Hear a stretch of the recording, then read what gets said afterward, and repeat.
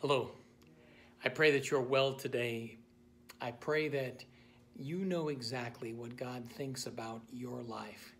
The scripture uses in Psalm 139, it says, "You are fearfully and wonderfully made." The truth is, you are one of a kind. There's nobody else like you. No one else can fulfill what you need to fulfill in your life because you are God's special design. God is a designer. You are the one who's designed by him. I want to read to you from Ephesians chapter 2. You know the scripture.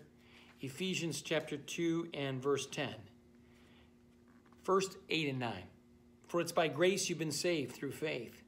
And this is not from yourselves. It is the gift of God, not by works, so that no one can boast. For we are God's handiwork, created in Christ Jesus to do good works which God prepared in advance for us to do." You are God's handiwork. You are God's creation. You are God's design. There is nobody else like you on this planet, nor will there ever be. You're created in Christ Jesus to do good works. You're created to do the things that you are asked to do. I'm created to do the things that I am asked to do, which God prepared in advance for us to do. Sometimes we wonder, are we really important at all? Is our life really important? What are we here for? What's our meaning? What's our purpose? What's our value? We become overwhelmed with insecurities about the nature of who we are and what we do. But God says, you are God's handiwork. God made you. You are special and unique and blessed by God, created in Christ Jesus to do good works, which God prepared in advance for us to do. You are intricate. You are one of a kind. I don't know if you can see, but if you look at my thumb right there, there's no other thumb like it. In other words, these fingerprints are unique to me. They are intricate. The dexterity of my fingers, the intricacy of my eye, the complexity of all that God has made, intricacy, uniqueness, fearfully and wonderfully made, and in truth, one of a kind. I pray that you know how valuable you are to God, and he proved it. You were bought with a price.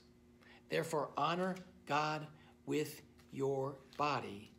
In 1 Corinthians chapter 6, it uses this language.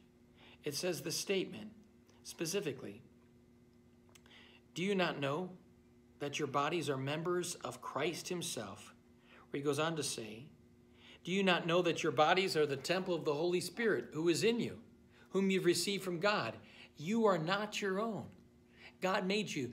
You have been received by God. You are not your own. You were bought at a price.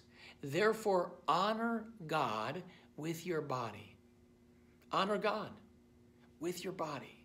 Honor God with your life. Honor God with your mind, with your hope, your strength, your heart, your mind. You honor God with what you have. All of us are unique. We have unique challenges, unique situations, especially, if I might be so bold, please pray with me for those parts of the country that are experiencing extreme cold. Part of my family lives in Texas, and they've been without power for 36 hours, and the temperature got down in their home to 40 degrees. That's pretty low. And so the reality is that people are experiencing odd things on top of odd things on top of odd things. We are living as one-of-a-kind people in a one-of-a-kind time frame to do a one-of-a-kind job that God has asked, that he has prepared for us to do. You are one of a kind. You are fearfully and wonderfully made. You, by the grace of God, are the one whom God has made. Please pray with me. Lord God, we pray that you would give us strength in challenging times. We pray that you would give us precisely what we need. We pray for your overwhelming sense of power and your overwhelming sense of goodness in our lives. In Jesus' name, amen. God bless you today. God's grace to be with you. You are one of a kind.